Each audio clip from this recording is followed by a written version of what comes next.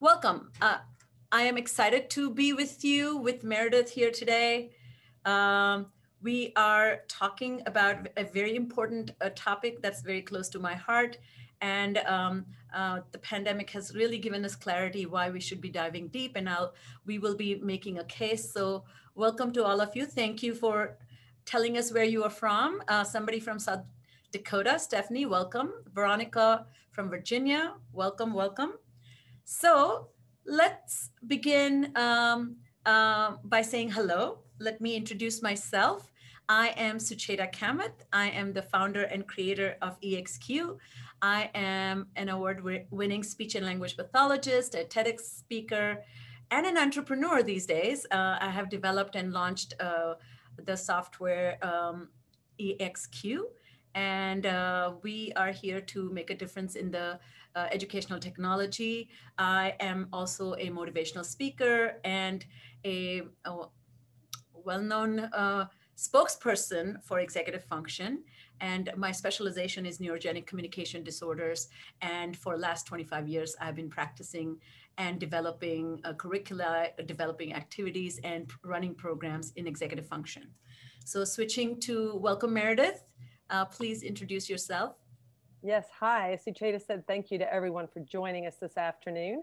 I am Meredith Campbell. I'm the Senior Partnership Director for ExQ, and I've got an extensive background in education, starting many years ago as a classroom teacher and a team lead, and then ending as an education program specialist for Cobb County Schools, which is one of North Metro Atlanta's well-known large school districts.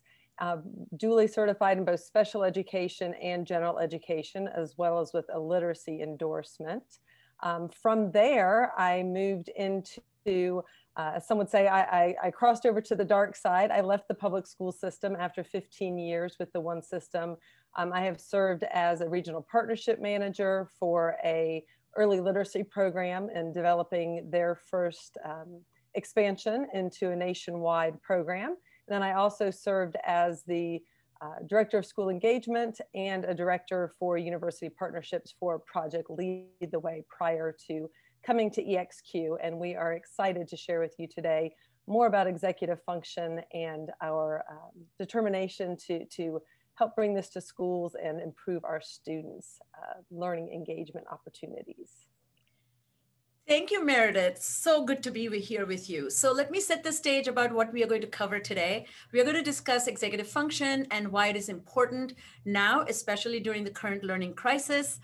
Secondly, we're going to talk about the evidence-based research linking executive function training with improved outcomes, academic and beyond. And third, we're going to make a case to invest in executive function as a foundational curriculum, and particularly in the circles of educational support, we call that hidden curriculum. So let me begin with this idea of executive function and why it's important for school leadership to consider this as an important aspect of student development. So nobody's born with executive function skills. Science indicates that we learn and grow starting around middle school years. The learning to manage your own goals and mission for self become much more relevant. And at the time of graduation, we call them soft skills, we call them common sense, we call them skills that are going to determine a student's ability to succeed beyond the kindergarten to 12th grade so to speak, protective wall of education. So defining executive function is a set of mental skills that we possess that enable us to connect past experiences, present goals in order to pay attention, plan, organize, problem solve, and create strategies to effectively manage school, work, relationship, and life. And that's the important part. It's not limited to school, it's for life. And it's in many pieces of literature, particularly in social psychology and anthropology and connecting the neuroscience to morality, executive function skills seems to be determining goal, motivational maturation, and seem to be determinant factor of shaping moral compass. So executive function is the ability to appropriately adjust our thoughts, emotions, actions in accordance to the challenges in the environment and challenging times. So the most important thing here to remember is that adaptability. There are three core components to executive function, which is our impulse control, working memory, and adaptive flexibility or mental flexibility. And what does that adaptive flexibility really define? It defines resilience. So that means something didn't go my way. Am I adapting? Something is rubbing me the wrong way. Am I cooperating, collaborating, communicating? Am I advocating for myself? Something is giving me feedback that I am doing really well on test, but my homework is never getting turned in. What's this gap in my performance?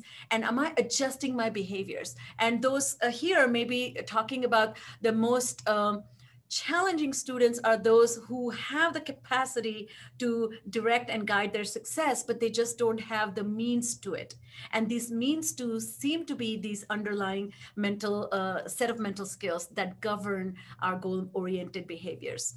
So the hallmark of a student, or all the students with strong executive function, seem to be broken down in these the four categories. One is they're self-directed learners. That means they are able to define goals for themselves, but not only define, but they're able to manage those goals and convert them into achievement.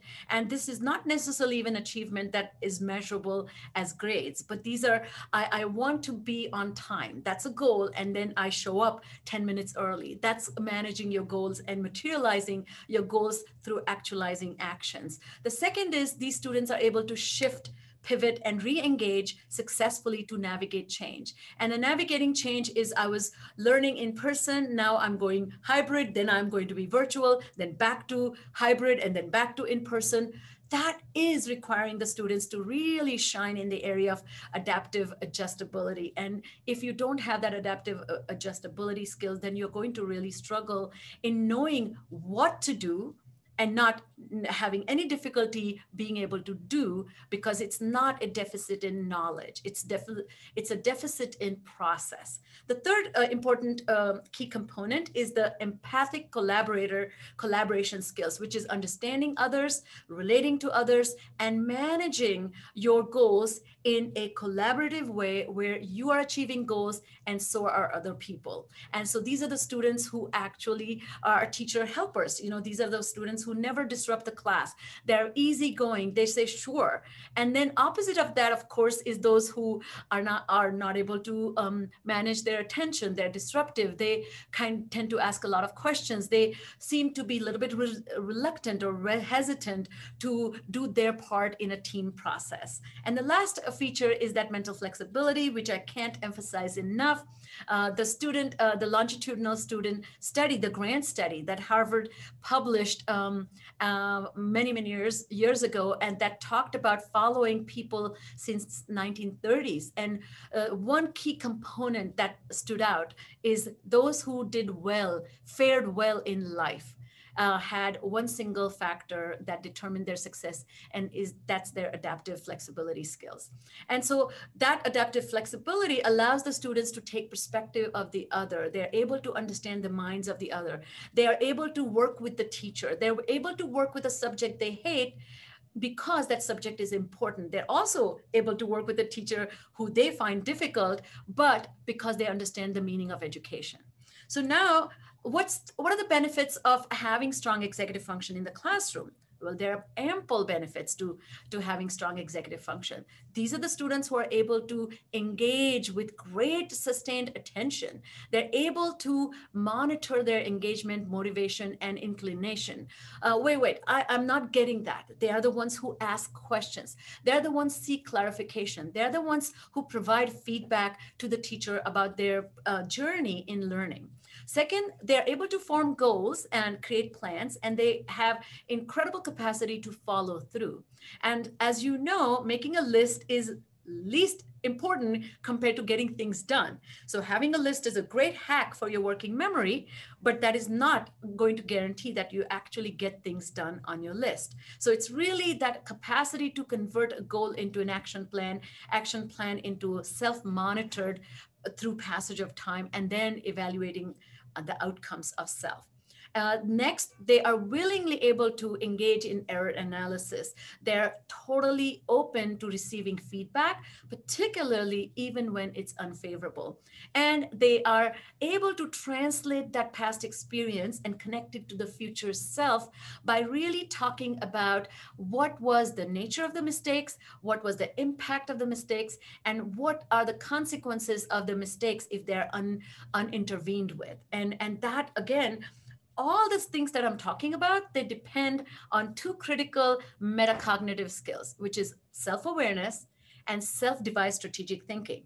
So students with strong executive functions in classroom are able to self-assess, self-correct, and self-monitor through passage of time. So if if you and I can relate to it as adults, that I have great intention to work on a paper or a project that I'm working on, and then I also keep my Netflix open, and then somewhere in the middle, I see that I'm more engulfed in Netflix. By the way, it's a bad idea to have Netflix and your project, but that's the kind of self-monitoring is, I think I'm not paying attention to my project. I need to turn off the television, or turn off notifications, close the door. Those kinds of simple things are signs of somebody who is able to apply their strong executive function to the need of the day.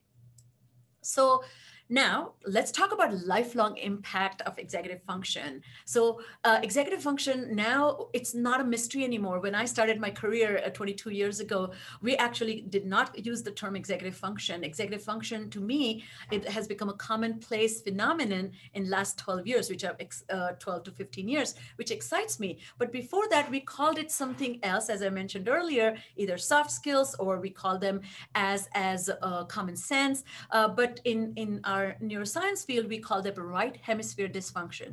So I'm so glad that we have now collectively agreed to kind of settle on this concept of executive function, because now we have studies. A group from New Zealand, Terry Moffitt and her colleagues followed 1,037 children from this one particular town in New Zealand for 3 decades. And they have now published multiple papers. But one of the findings that are really important for our talk today is impact of self-control on long-term outcomes. And what they found, that children who demonstrated greater self-control 30 years down the road were able to hold better jobs. Their income was higher than their peers who did not have better self-control.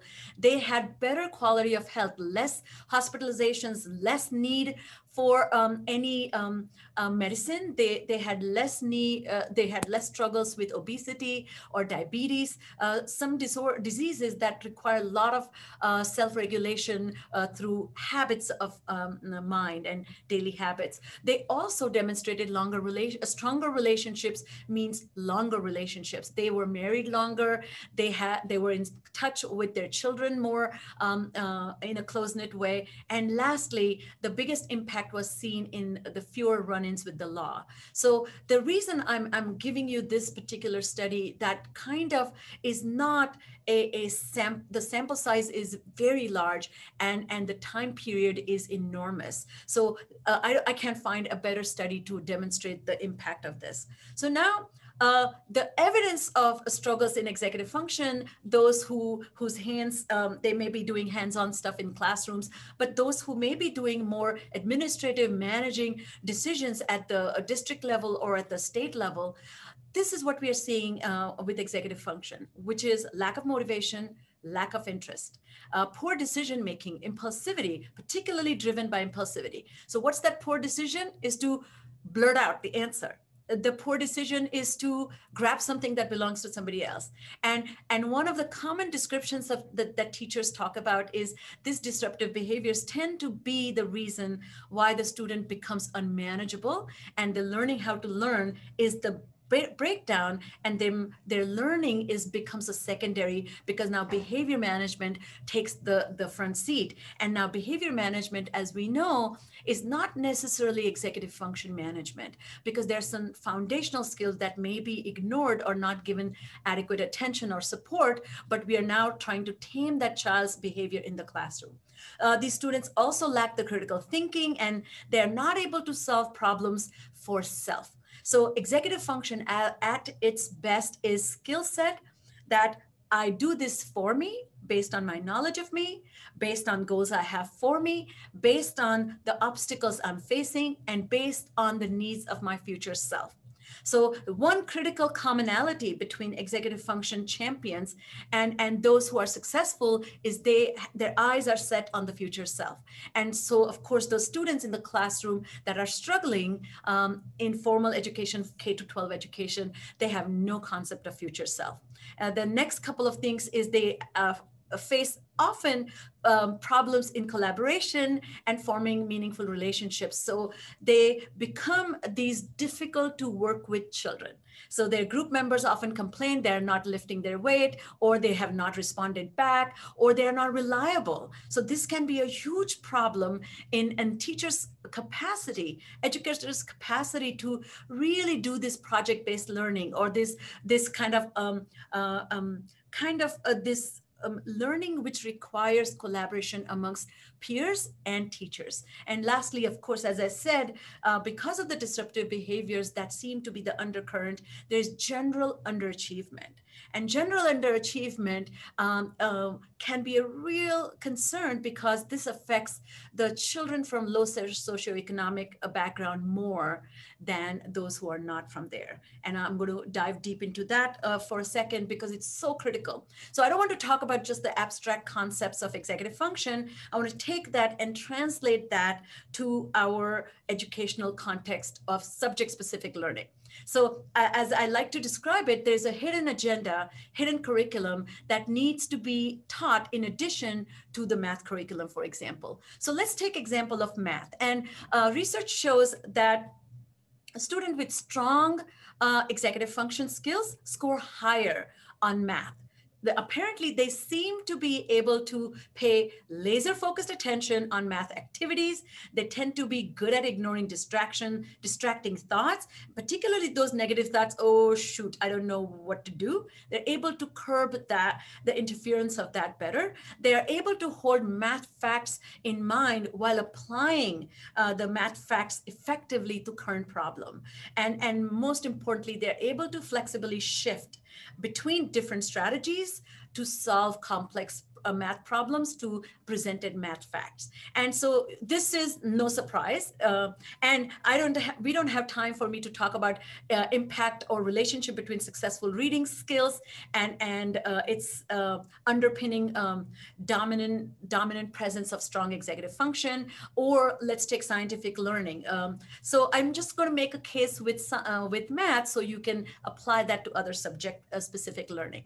So now, though, if we take the same data, where again, more than 700 students were looked at, and what the researchers found, this is the National Center for Education Statistics Early Childhood Longitudinal Program, and this is the fourth graders data. And what they found, if now you divide the group, separate them based on socioeconomic status, what they found that the children from low-income families had a much steeper graph or much steeper slope there than those who coming from higher socioeconomic background. So the math gap is very small, as you can see, if you only compare strong executive function skills. So student from low income or high income, their executive function skills, if they are strong, their mathematical achievement is pretty close to each other. So there's no socioeconomic disadvantage as such. But at the lower end of the spectrum, that becomes deeply concerning, because this gap is so wide that now that it becomes the determining factor whether these children are going to be able to build their math skills to acquire next level of knowledge. So the students from low socioeconomic background begin to fall behind because their mathematical learning that hinged upon executive function is now causing a wider gap.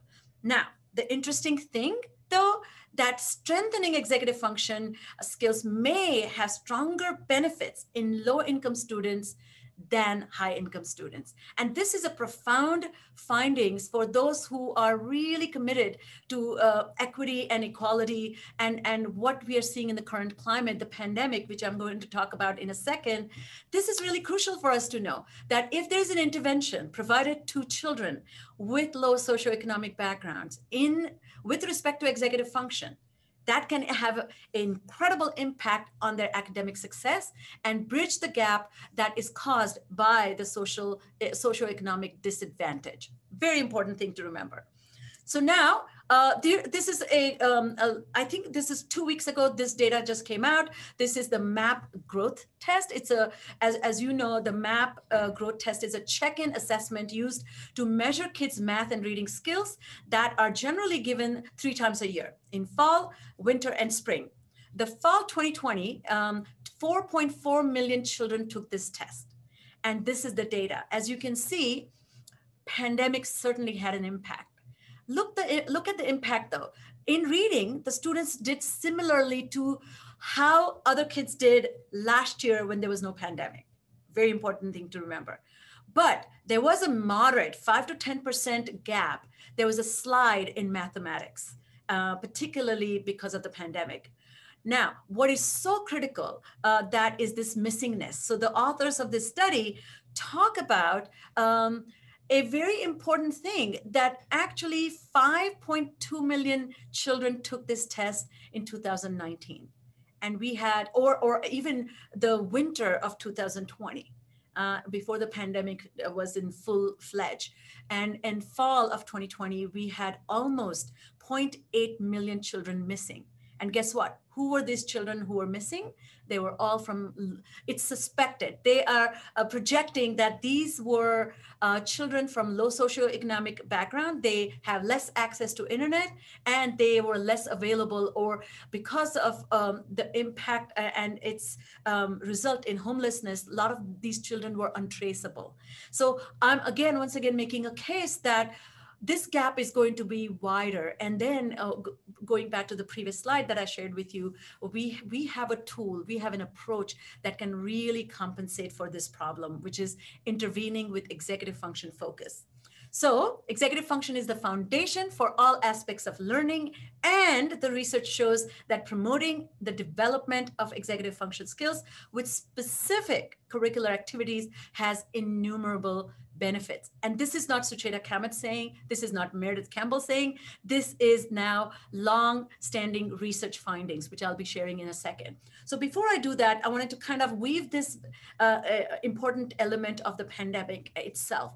And none of this research probably is going to be shocking. You may have a sense of it. Some of you may actually will find the numbers very beneficial so that you can have conversations with your district and your leadership that why the timing could not have been better. So the 2020 pandemic reality and the nationwide fallout. So Erin Richards just wrote this article, USA Today, and this is a worthy article which we have listed here for you to look up.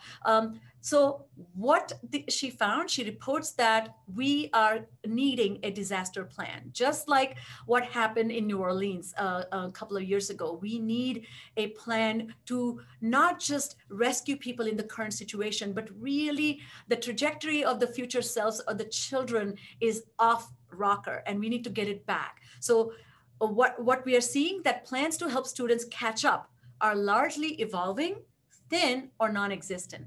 And this gradation is very much dependent on socioeconomic status of that school district. Second, children with disability and those with learning English have particularly struggled in the absence of in-class instruction. Huge important thing to remember. And lastly, low-income and minority children are more likely to be learning remotely and less likely to have appropriate technology and home support that is likely to keep up because those are the parents who themselves are struggling with 3 jobs, trying to bring in income and not lose their housing or be able to provide food to their family. And so the pressures are high. Now, let's not forget our educators. And I thank each and every one of you who is in business of helping children. And I thank for your commitment, because without you, our children will really will not have a promising future. So what are teachers saying? So the key findings from American Educator Panel, this was the RAND Corporation research report that came out in fall of 2022. Did it show? It's according to the teachers, students are less prepared to participate in grade level work. So again, going back to, if learning how to learn is not in place, learning of content is going to be further behind.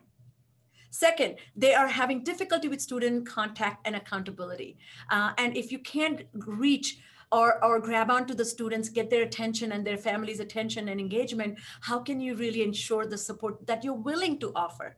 The next is, there is an ongoing problem with access to digital devices and internet. This has not seemed to have been figured out yet. And we are in December, and we kind of got a sense of the pandemic hitting us hard from March. So imagine that has still not been sorted out. And teachers are expressing a particular need for more support for themselves. And lastly, teachers are experiencing lowered morale and increased burnout. They are working longer hours. And in spite of longer hours and incredible preparation and incredible willingness to, you want me in person? Sure. You want me to be in virtual space? Sure. You want me to be in hybrid situation? Sure. They are saying sure because they care about their children, but that can take a toll on an ongoing struggle, because you need environmental response to your effort. Otherwise, you're going to have compassion fatigue. So the reason I'm mentioning all that, because there's an alarming picture that's emerging, and we as a community need to come together. And so this research, again, is the RAND Corporation report, says that even though teachers are working more hours than they were before the pandemic, students are likely not getting all the curriculum content and instruction that they would have received during the normal school year.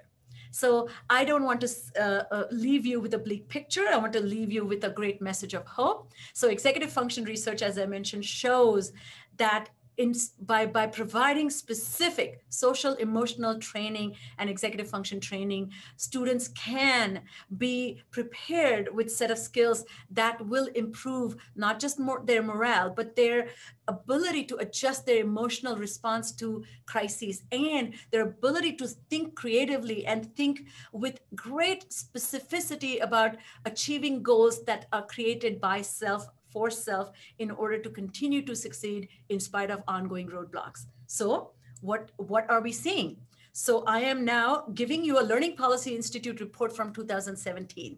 This is a summary of research outcomes. These are proven benefits of systematic and specific executive function and SEL training. So look at the findings. These findings are amazing. And I'm not saying this is as a result of a program. I'm talking about this is a result of approaches to building the hidden curriculum or strengthening the hidden curriculum that requires students to take agency over their learning. So what are we seeing? Improved classroom climate and instructional support. Teachers getting the cooperation from their children, even when things may be hard for the children. Second, improved college and career readiness. What are those college and career readiness skills? Ability to communicate, ability to collaborate, ability to advocate for yourself, ability to understand expectations, and ability to problem solve.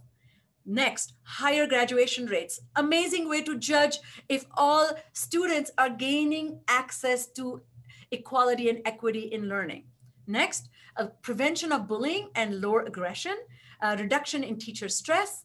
Reduction is exclusionary discipline and discipline disparity. And as you know, discipline disparity, as I said, if a child is impulsive, the impulsive child is going to get greater punishment for the impulsivity, but the impulsiveness is failure of executive function coming online. And the prefrontal maturation will not be enhanced or elevated simply by punishing a child or sending him or making him sit outside or sending him to the principal's office. What it needs is strategies and techniques to know how to learn to manage self.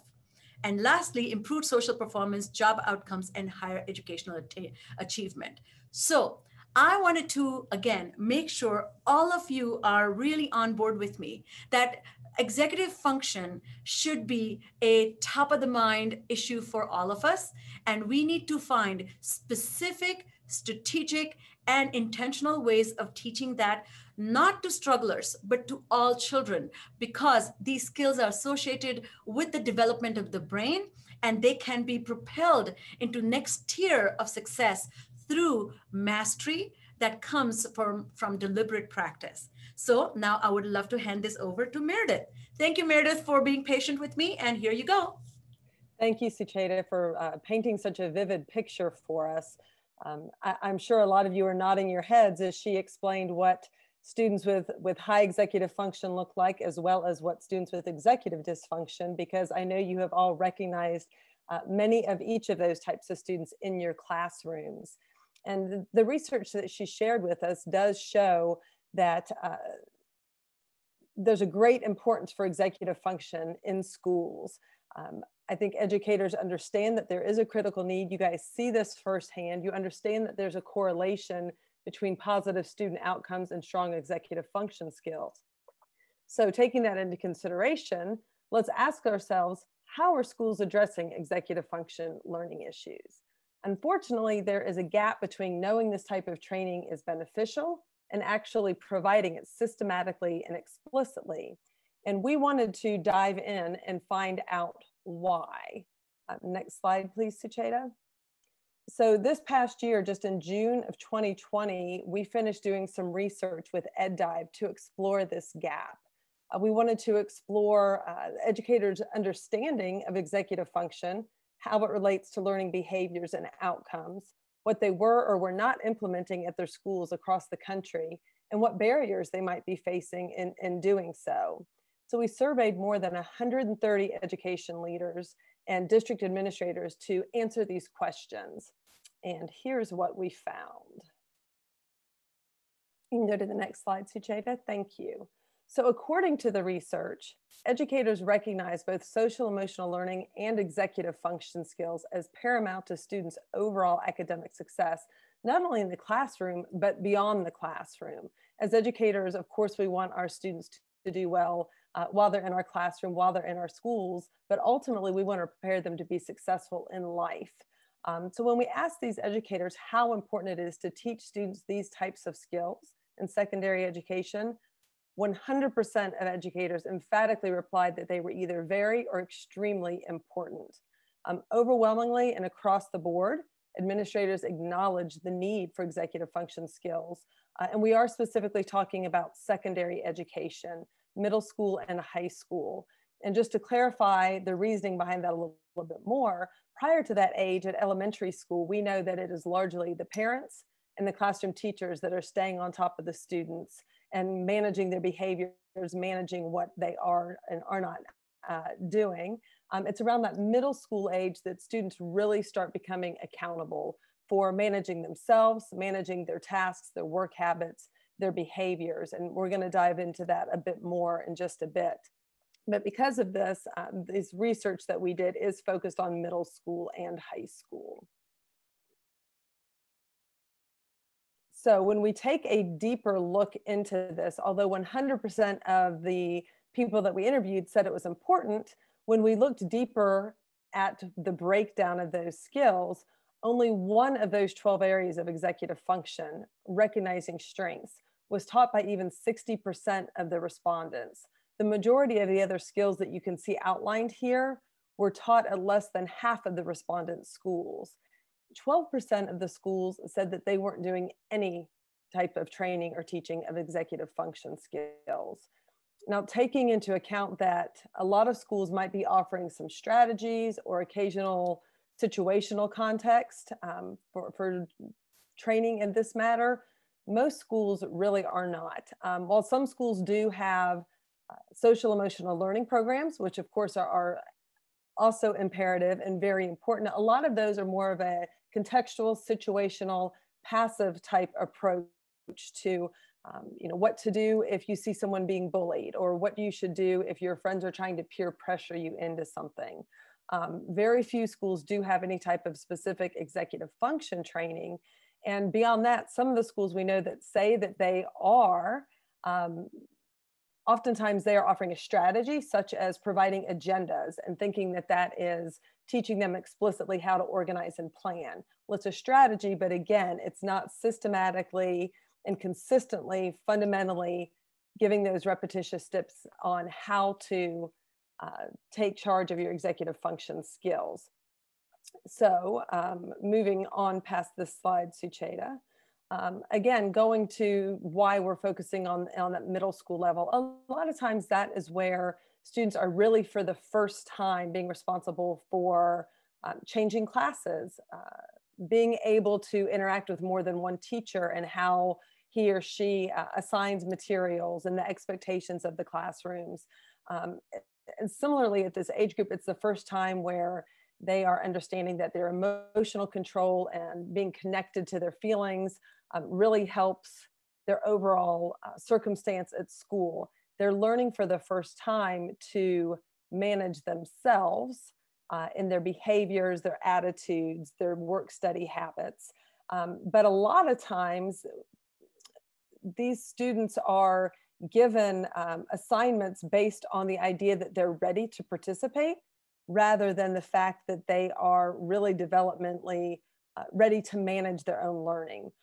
For example, a teacher might assign a long-term project, and they give the due dates, they talk about what the expectations are, but they don't explicitly guide the students on how to understand how to prioritize those tasks or set up their own time frames, timelines to get works done.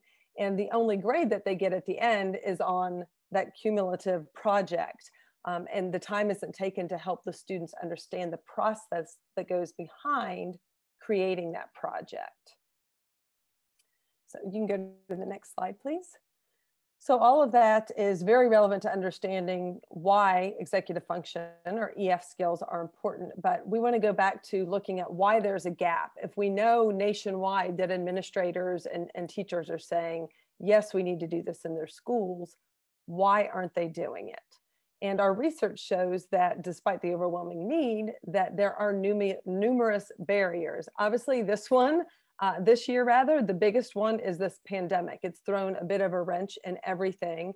And my hat's off to all of you, because I know so much of your time has been spent on just having your schools up and running, whether face-to-face or virtually, just knowing how to instruct our kids during this time. But aside from that, there are always other barriers that innovative educators have to overcome when they want to bring something new to their school. And largely those barriers are, the three big ones are budget, administrator buy-in, and then not enough time.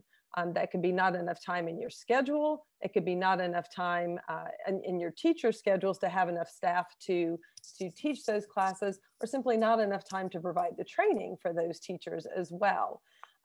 So one way to get over the buy-in hurdle is that we have to link the program that we're wanting you to look at to academic outcomes.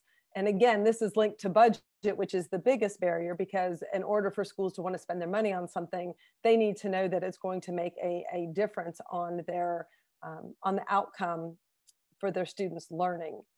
But there's a disconnect between how schools measure and align their academic outcomes and the effect that executive function skills has on their students. Again, going to another specific example, when a student gets a grade on a math test, they are only getting graded on their accuracy on that one test at that one moment in time. It doesn't monitor or track how much time they spent studying, or the self-devised strategies they may have taught themselves, any of those things that, again, go behind the scenes. It's only that final grade at the end. So there's a disconnect between the executive function skills needed to learn and manage their learning goals versus the way that we measure academic progress. And in order to be able to better align this, educators need to have a way to collect and share data around executive function skills. This is something that largely is not seen. And this might look like having students take a baseline assessment of their executive function skills. And through that, we can identify their areas of strengths and their areas of challenge. And then you can use a subject agnostic program with executive function skill building tasks based off of each individual student's strengths and weaknesses. And then you can begin to measure their progress and a meaningful correlation between their improvement in those executive function skills and improvement in their behavior, their work habits, and eventually their grades. For example, if we give teachers a tool that's well prepared and goes into these deeper skill sets, and we provide specific, frequent feedback to the students, they start to learn from their mistakes. And as they do that, they then change their behaviors both in school and out of school. And additionally, teachers can see not only what each of students' strengths and weaknesses are, but they can also track trends for their entire class. The more we know about how an individual student learns, the better we can differentiate and support them individually. But if we have that information on a class, we're able to see those trends to help us know how to approach our lessons that we're implementing, how to structure and set up our classrooms to be most conducive for them. So for example, if you know that a majority of your students has a deficit in working memory, you can use that information to set your classroom up to be more supportive for them. You can know to have more visual cues out for them, for example. The flip side, if you find out that a majority of your class has really, really strong organization and planning skills, when you are going over and laying out a long-term project, you don't have to spend as much time on the individual details, knowing that the students can handle some of that planning for themselves. And just like you can look at this for your entire class, principals can look at these trends for an entire school, superintendents can look at it for an entire district. As we go on from that individual on up to the district level, the same fact is true, is that the more we know about how our students learn, the better that we can support, differentiate, and scaffold their lessons and their learning environment. If you can go to the next slide. Yes, thank you. So talking about these barriers, with the largest one being budget, we wanted to look at how to help educators overcome that. While 76% of our respondents gave an emphatic yes when asked if every single school should be implementing an executive function curriculum, achieving this objective nationwide has remained challenging. And again, one of those biggest barriers is budget. But we do have some good news. For schools and districts that really understand the value and the return on investment of teaching executive function skills, there are ways to bridge funding gaps. Majority of schools do use their general budget to fund a new curriculum or a digital solution, but others also use grants or some community partnerships. Those are commonly seen, but there are other possibilities as well. And some of these have actually popped up as a result of the pandemic. There are some particular grants that have emerged to support technology and digital programming in schools.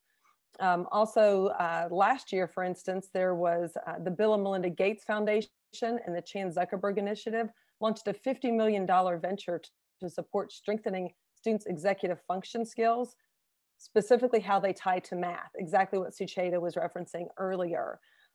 Again, there are different types of grants and such that exist for programs specifically identified that can help in these certain areas. But beyond that, there are also corporate sponsored initiatives. There are a lot of social emotional support funds out there. CARES Act money from the pandemic is being used to support new programs. Schools can use Title I or Title IV funds or PTA fundraising as well. And another thing that we've seen happening, and this tends to be more often in smaller towns, is that if you ask local businesses in your community, oftentimes they want to be involved, they want to give back to the schools and to the community, but they're not quite sure how to do it. And when they're approached, they're often willing to fund programs that go directly into the schools. Not only is this a way to impact the learning of the students that are going to be future citizens of their community, but it also helps them ensure that good skills, good training, good education are going to their pipeline of future employees rather. So if we just get creative, oftentimes it seems like a challenge, but when we get creative and think outside of the box, there are a lot of different ways that funding can be secured for new programs coming to the schools. All right, next slide, please. Thank you. So taking all of this information into consideration, we have acknowledged the overwhelming and crucial need for teaching executive function skills. We've talked about how to secure administrator buy-in by linking strong executive function behaviors to improved academic, social, and emotional outcomes. And we've even explored a little bit about funding opportunities. So I'd like for us now to turn it back over to Sucheta, and she is going to share a little bit about what a good executive function training program should include. Sucheta? Thank you so much, Meredith. What a fabulous discussion so far. So yes, so now we made a case that executive functions matter. And to me, that should be a priority over other subjects, because if you teach learning how to learn, then you can learn anything. And that learning anything piece is really, how do I apply my strengths and challenges to the demand on my learning? And so let's talk about some features of a strong executive function curriculum. And again, watch the term curriculum. I am not, I'm a hardcore clinician. I've spent 22 years in this field, but I also have developed and implemented a curriculum for teachers for 3 years in schools, training the entire school teaching staff. And then I went and developed something that actually directly brings this a part or this way of teaching and learning directly to the students, because curriculum is not to teach learning how to learn as a second thought. How about we keep that at the forefront of learning? So number one, it needs to have a very specific and specialized individual learning assessment. So at the start, the students need to know, what am I good at? What am I not good at? What happens to my ability to sustain my motivation and focus? What am I good at when it comes to paying attention when things are boring, annoying, tedious, complex? Secondly, this assessment should also give students information regarding their ability to predict what will be difficult for them and their ability to manage problems as they encounter, or what do they do with mistakes. So imagine a student receiving a profile that gives information about all those aspects that go into management of learning. Second, it needs to be customized. That means the training needs to be given to every single student based on their strengths and challenges, and not a teacher standing in front of the classroom giving instructions about good ways to learn and manage their homework, manage their projects. That is not unimportant at all. I'm just saying you're going to have a range of development in inculcating those recommendations into practical knowledge based on executive function. So this is the catch-22. You need executive function skills to master executive function skills. So that's why, what if you teach executive function skills using the principles of memory and attention and self-governance? Third, it needs to be personalized. The coaching needs to be there. That means somebody who acts as a third person who brings a perspective that is not native to the user, to the person who is being subjected to this curriculum. So I, as a student, need to know perspective of many students as they face similar information. And I need a perspective of the teacher who's giving me a best practices in learning and thinking. Next is metacognitive training. This is metacognition, to me, is the big boss that guides our thinking about thinking and thinking about our learning. So imagine giving information and guidelines and procedures that improve this ability to take a look at self from the perspective of the other, and having two parts to your brain in in cohesion. That means your prefrontal cortex that's guiding the decision making, and the rest of the brain that actually follows the guidance of the prefrontal cortex. Next is measurement tools for monitoring progress need to be embedded into this part of introducing curriculum. That means the teacher needs a profile of the individual student, but she also needs a profile of the classroom. And how about the grade? And how about the entire school? So we implemented some things recently, and we had a takeaway with the head of the school giving profile of their entire high school. Now, imagine if your entire high school profile shows dominant challenge in the area of organization and planning and dominant strength in mental flexibility. That is now giving you some information about how to restructure your educational approach at a programmatic level. And last couple of points is dedicated classroom time to and a course credit. So not a bypass, not pull out, not as an afterthought, not as a study strategy class that happens where students gather and do their homework because they are now given some time and guidance. Not that. This is learning how to learn as a class, exactly like math, algebra, Spanish, and even maybe Chinese and Russian, or having your art class. And lastly, there has to be a community level engagement and the leadership engagement to create executive function curriculum. And I would love to share what that is next time when we do another webinar. But executive function curriculum is a executive function culture is a mindset of an entire community which believes in pausing and reflecting and is not afraid to look at mistakes and is bold about disclosing strengths and challenges openly to each other and supporting each other as each single member of that community works on their weaknesses. So with that, I will hand it back to Meredith. Thank you, Sucheta, for, again, another wonderful summation there. So I want to share with you guys just very quickly some of the highlights about ExQ for School. And this is our version of the curriculum that Sucheta just referenced, actually. We are a 100% digital program. We didn't have to pivot during the pandemic. We were designed to be a digital program. And that is actually very beneficial right now because we've got folks with us today from all across the country. So we have a wide range of folks who some have face-to-face learning going on. Some are still 100% virtual. Some are doing hybrid. Because ExQ is digital, your kids are going to get the same content and the same consistent platform no matter where they log in from. In ExQ, we meet those parameters to explicitly and systematically teach and build executive function skills. We do have several patents on the program. It is scientifically based. And we utilize the platform through games, error analysis, and metacognitive reflection lessons. And it all starts with an assessment, very similar to what we've already talked about. It's a series of survey questions and practice games that students go through. And at the end, it produces their ExQ profile. It outlines their area of greatest strength. It shows us their area of greatest challenge. And it also sets goals for them. They are allowed to self-select some of their own goals. We provide some goals for them based on the outcome of their assessment.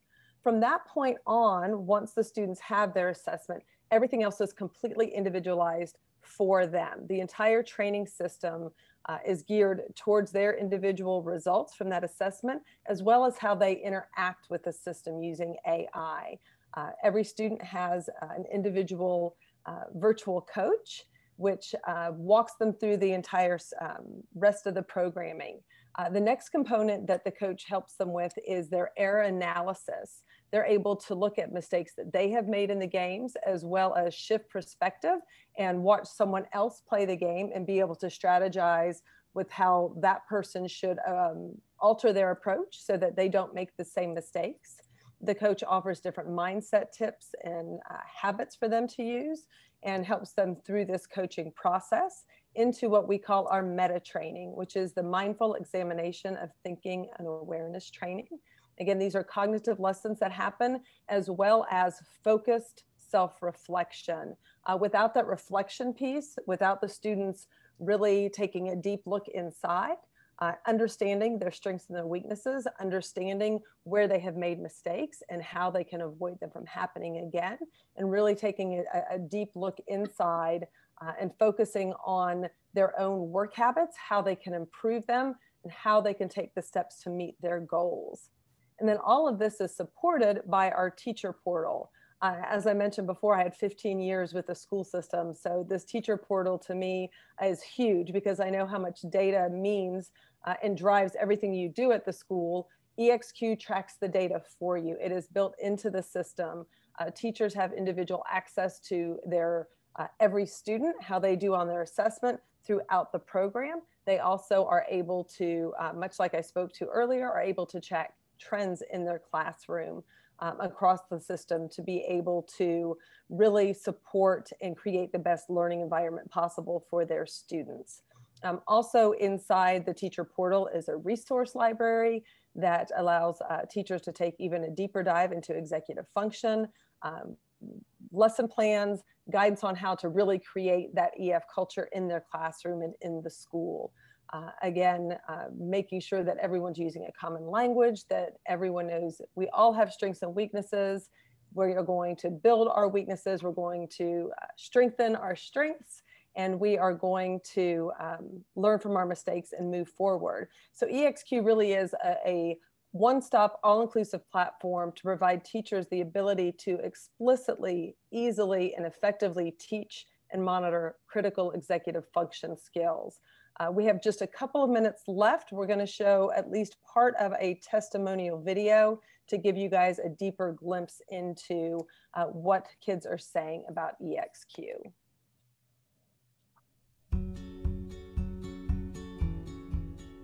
ExQ is a game to challenge your brain and to get you better at different study skills and whatnot, and different skills that you will use in your everyday life.